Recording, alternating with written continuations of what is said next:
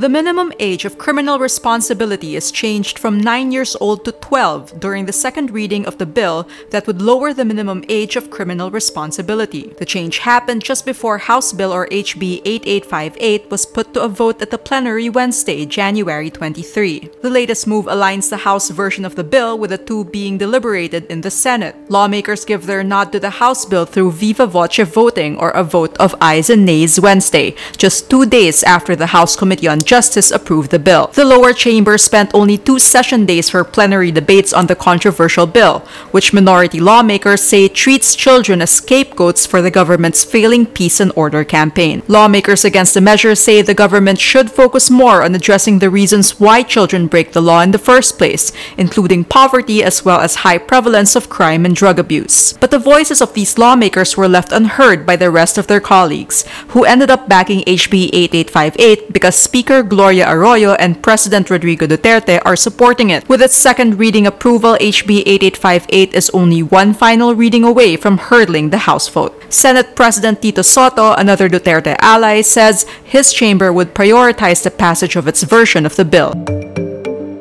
Unofficial results from the city's Board of Canvassers show that Isabela City in Basilan votes not to join the proposed Bangsamoro Autonomous Region in Muslim Mindanao or BARMM. Isabela City had been another key Mindanao area to watch during the plebiscite because of the heated debate there about the issue of joining BARMM. In Cotabato City, where tensions were at a boiling point, the yes votes won in the end. But Cotabato City Mayor Cynthia Guiani Sayadi disputes the unofficial results of the Bangsamoro plebiscite in her city, claiming it does not reflect the true will of the people. The mayor says she intends to file a protest before the Commission on Elections or COMELEC and a manifestation on the discrepancy in the certificate of canvass on the city's votes. The night before, the City Plebiscite Board of Canvassers declared that a majority of Cotabato voters want the city to become part of the envisioned BARMM. The votes in favor of BARMM inclusion stood at 36,682, beating the no votes by 11,688.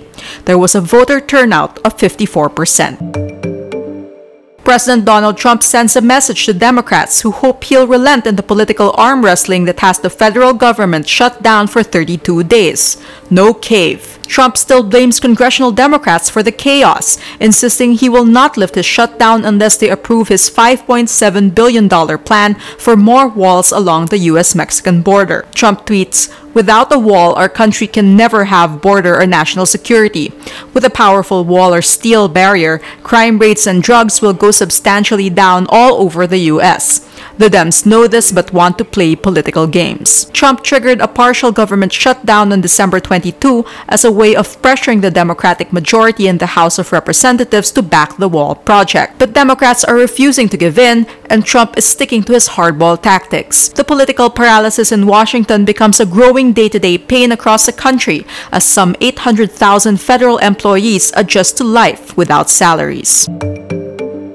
11-year-old Filipino-American Angelica Hale makes history as the first contestant to receive the Golden Buzzer twice on America's Got Talent. Hale receives the coveted Golden Buzzer from Judge Howie Mandel after performing Rachel Platten's fight song as a contestant on America's Got Talent The Champions, the show's all-star season. Getting the Golden Buzzer means Hale automatically advances to the final round of the competition. Hale first wowed the judges when she joined season 12 of the talent show in 2017, soaring through the competition for a second-place finish. She got her first Golden Buzzer during that season from Judge Chris Hardwick after she performed Alicia Keys' Girl on Fire. America's Got Talent The Champions features winners, finalists, and standouts from previous seasons of America's Got Talent and around the world.